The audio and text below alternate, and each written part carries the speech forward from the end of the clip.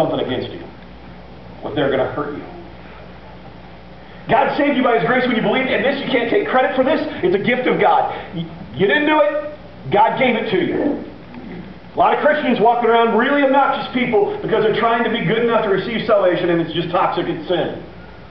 They're trying to be good enough, and you can't. Verse 9. Salvation is not a reward for the good things we've done, so none of us can boast about it. Here, Paul says very clearly, you've been saved. Tyranny, abuse, addictions, mediocrity. You have been saved. My friends, this is not the point of this message, but let me tell you something. If you don't know this yet, I don't care if you don't get anything else, you have been saved. If that's all you get, that ain't what we're talking about today, but if that's all you get, that's enough. You've been blessed to go home. Well, I'd love for you to stay here the rest of the sermon, but if you want. You have been saved, and it's not by anything you've done. It's not how pretty you are, how good your haircut is, or how much money you have in the bank, or how much money you paid off on Financial Peace University, praise God. It is because God said to you, I choose to give this to you, and you've got it. Okay? Now, look what happens, because it's a fulfillment of what salvation is. Let's look at verse 10. For we are God's masterpiece.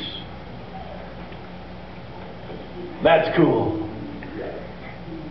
That is cool.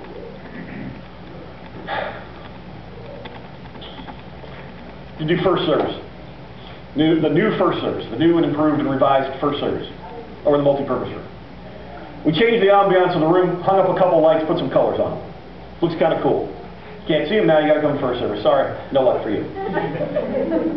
Coolest working room in the entire church just because there's like something other than fluorescent lights happening. That's right. Wow. I got to get up and hang lights. It's been years since I've done lighting. I did an event in Winnipeg where I designed a lighting rig and we had, I don't remember how many lights, but it was like 50, 60, 70, 80 lights.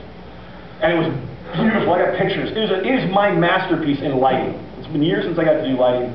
2 lights is nothing. That is like, there's lights. This was a masterpiece with angles and big trusses and lights on trusses and big aircraft landing lights that are, you know, the good old 80s rock look where you have the big beams of light. May my 80s friends unite with me for just a second. All going to have a moment. And smoke. Lots and lots of stinking smoke. It is my masterpiece. Out of everything that I've done, it is the best show I ever did. Out of the entire universe. Out of galaxies upon galaxies and universes upon universes. You are God's masterpiece.